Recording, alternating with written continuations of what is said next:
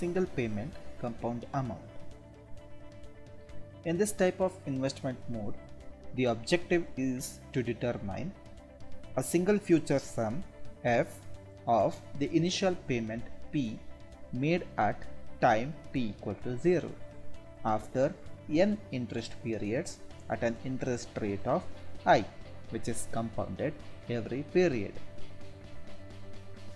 The cash flow diagram of this investment is, you have a timeline and you have made an initial payment P at time t equal to 0. You are supposed to determine the value of single future sum after n interest period. The mathematical representation of this statement is known value of P if f is unknown with I interest rate and n interest period, where f/p I n is called single payment compound amount factor. The formula to obtain the single payment compound amount is f is equal to p into 1 plus I whole to the power of n. Here the value of interest is in terms of decimals. Okay, we'll now solve a problem on single payment compound amount. A person deposits a sum of rupees 40,000 at an interest rate of 15%, which is compounded annually for 10 years. Find the maturity value after 10 years. So this is the question. A person is depositing 40,000 rupees in a bank for 10 years and the bank is giving an interest rate of 15%, which is compounded annually. So you are supposed to determine how much he is going to get after 10 years. So solution for this problem, we'll write down the given data first. Given data,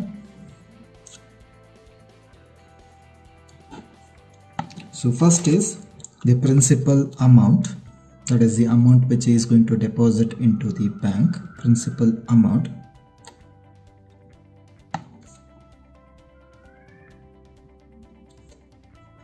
Which is denoted as capital P, is equal to rupees 40,000. Next, the interest period,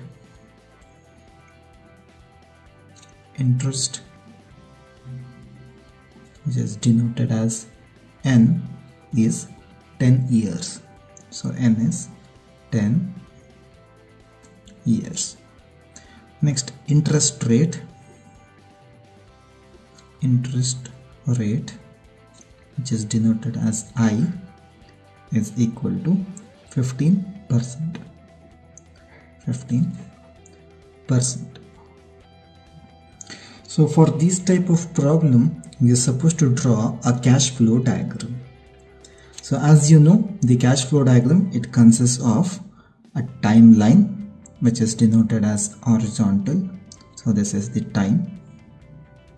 Then you have two vertical arrows, which represents, if the arrow is vertically downwards, it is cash outflow.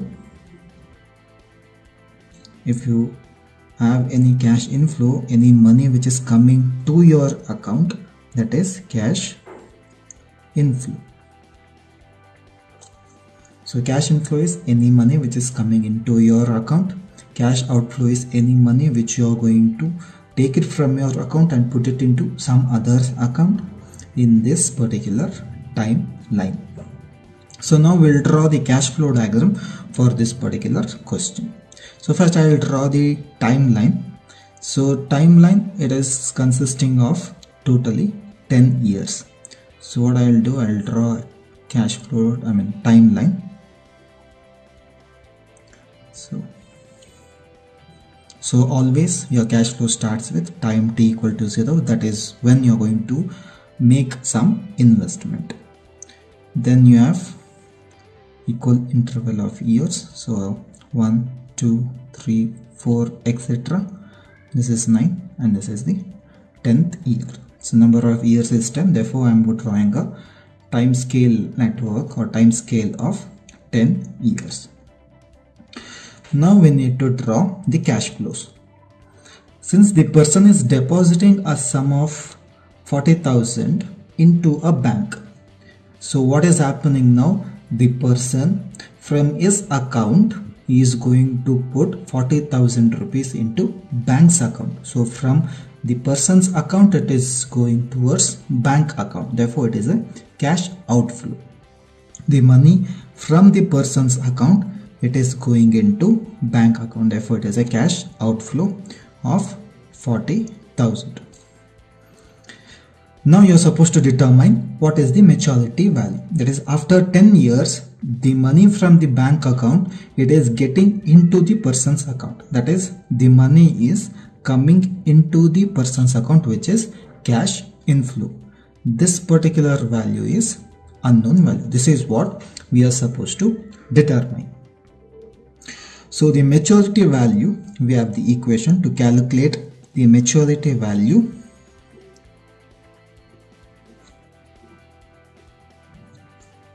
Which is F. This is principal amount and this is the future sum. That is, the value of F is equal to principal amount multiplied by 1 plus I to the power of n. So here we need to keep in mind that the value of I, that is the interest rate, is in decimals. It's not in percentage. In this particular equation, the value of I will be in decimal.